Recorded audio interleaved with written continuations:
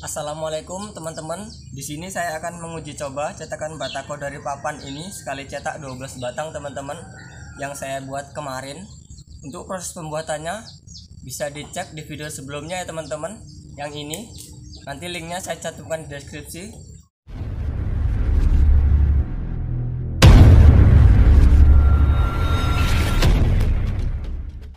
Oke, sebelumnya kita rangkai dulu cetakannya. Jadi seperti ini teman-teman cara merangkainya.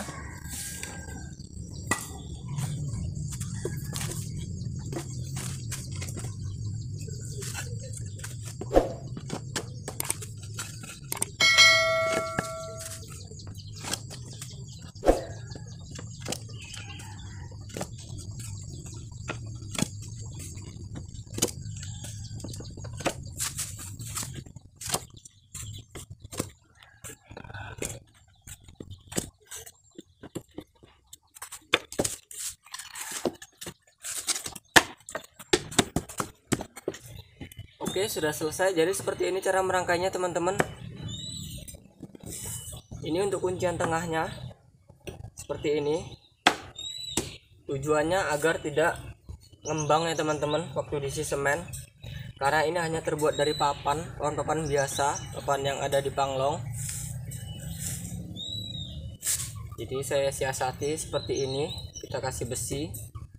Jadi kelebihan cetakan ini teman-teman, sekali cetak bisa langsung 12 batang, lebih cepat, menghemat tenaga dan menghemat waktu tentunya.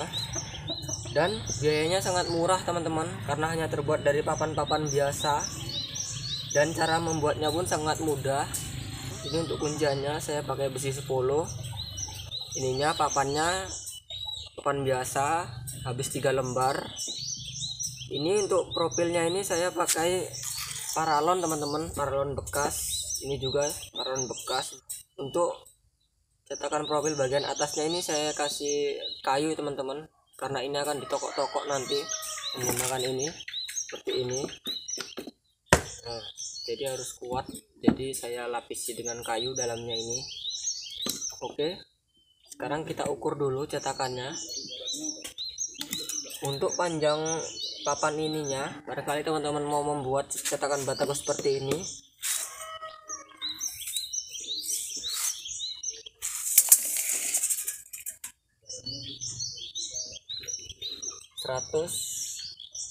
cm teman-teman. Namun untuk keseluruhannya kalau kunciannya 123 cm. Oke.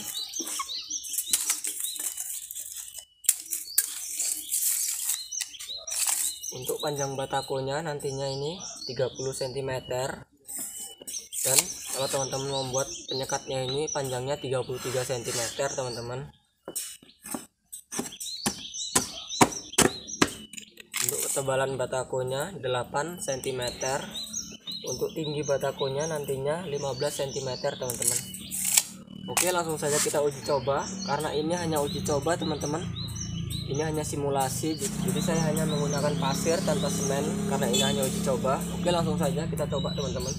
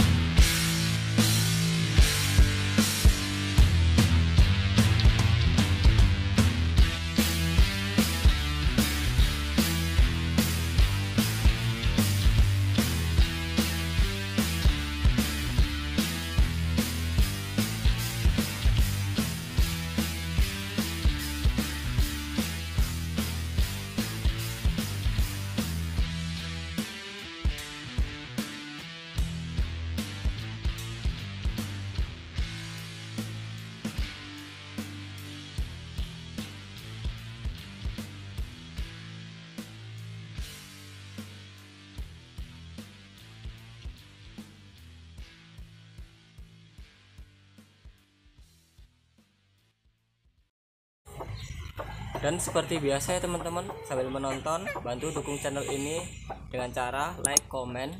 Dan bagi teman-teman yang baru bergabung ke channel ini, silahkan subscribe serta aktifkan lonceng di sebelahnya hingga menjadi lonceng berdering gratis kok teman-teman. Kalau sudah, saya ucapkan terima kasih. Jadi tujuannya, kunciannya ini saya beri plat seperti ini agar semennya tidak masuk ke dalam sini ya teman-teman. Jadi tertahan di sini.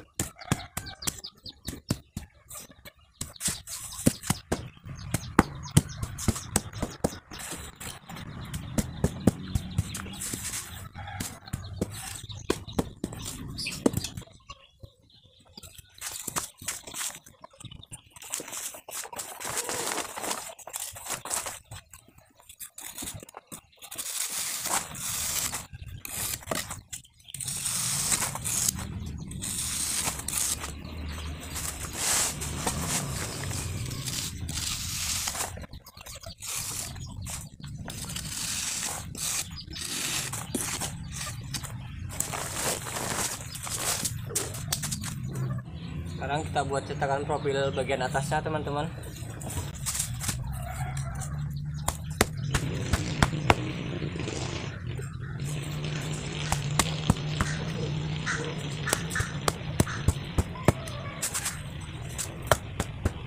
Sebenarnya ini tidak wajib ya teman-teman, bisa kita bikin, bisa juga enggak.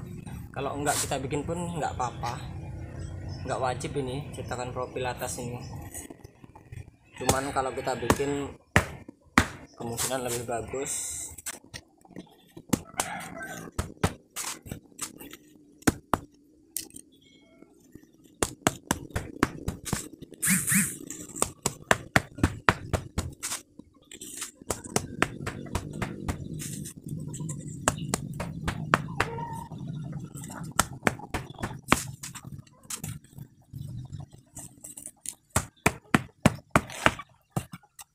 Oke, sudah selesai.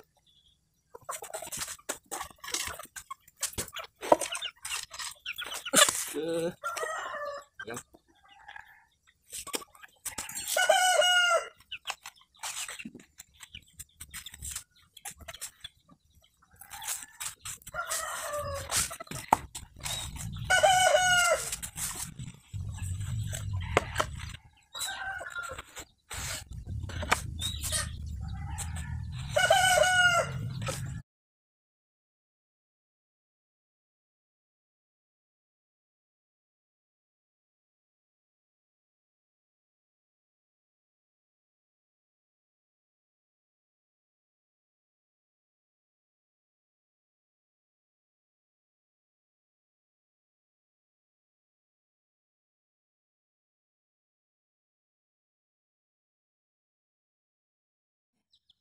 Oke teman-teman, jadi seperti inilah hasil cetakan batakonya. Lumayan rapi, bagus. Cukup sekian video kali ini. Terima kasih telah menonton. Bantu dukung channel ini dengan cara like, komen. Dan bagi teman-teman yang baru bergabung ke channel ini, silahkan subscribe serta aktifkan lonceng di sebelahnya hingga menjadi lonceng berdering gratis teman-teman. Oke, sekali lagi, untuk proses pembuatan cetakan batako ini bisa ditonton di video sebelumnya yang ini. Nanti linknya saya cantumkan di deskripsi. Cukup sekian video kali ini. Terima kasih. Assalamualaikum warahmatullahi wabarakatuh.